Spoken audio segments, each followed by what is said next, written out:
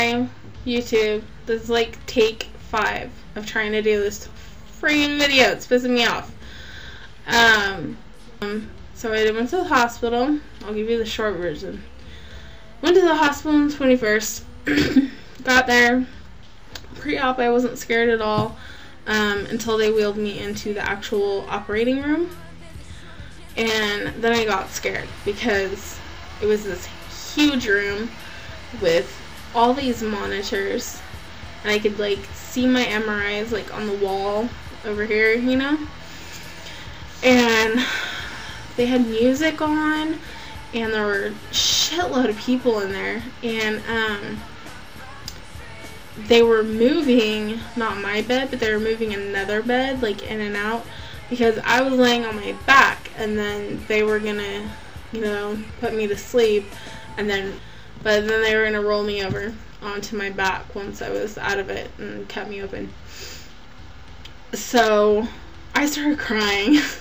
I was really scared, and one of the nurses took my hand, and she was like yelling at everyone. She was like, "Turn off that goddamn music!" And like, she was really cool, you know.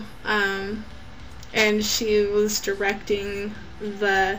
It's funny because she was like telling the anesthesiologist what to do. She's all, "Give her some Valium or something." They gave me some Valium, and I was still freaking out. And I can't remember. She said something else, and then I was out of it. I was asleep. I don't remember anything else. The anesthesiologist nicked my tongue, and so like from here on, like this half my tongue is numb. Can't feel anything, and if you look underneath my tongue, you can see a little scar where it got nicked. So I said it would take a while, but it would heal up. Anyways, the surgery went well, apparently. They went out and told, my doctor went out and told them that there was more of the crab meat, or the nucleus, or whatever you want to call it, the stuff that was inside my disc. There's more of that spilled out than he had thought, so the surgery took a little bit longer for him to pull all that garbage out of there, and he said my nerve was very red and inflamed. So when I woke up, I was in a lot of pain, and it took him forever to get me pain medication.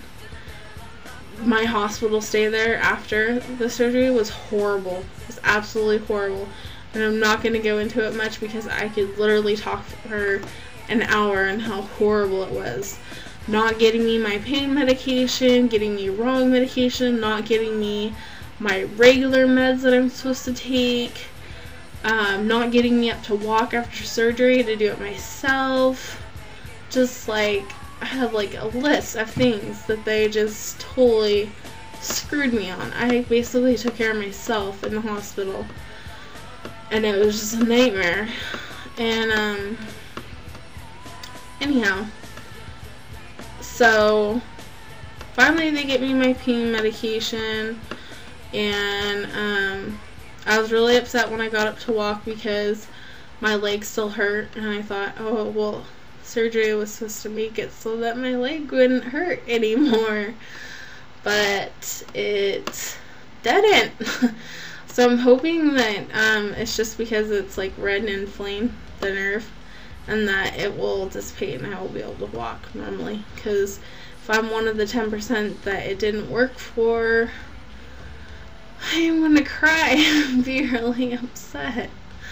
So right now I'm in a lot of pain, and I don't really have a whole lot of pain medication to help me, so I'm just kind of dealing. All I have is the stuff that I had before I went to the hospital, which is my Neurontin and my Norco, and then they sent me home with Soma, which is a muscle relaxer. I'm not sure what they thought they would accomplish with that, but I have it. So, and then ibuprofen for swelling. So anyways, later I will post the video of when I was actually in the hospital, but I'm going to see if I can get this camera to zoom in on my stitches area so you can see it.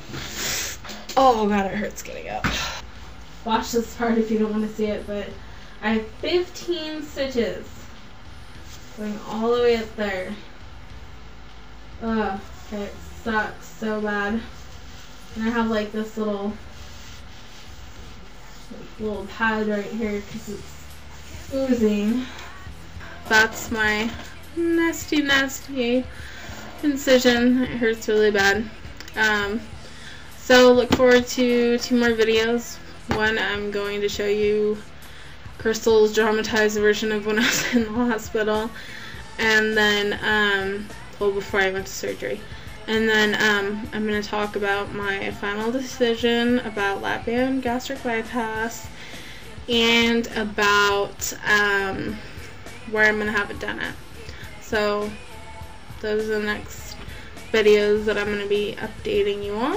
I hope you enjoyed looking at my nasty stitches. Bye, YouTubers!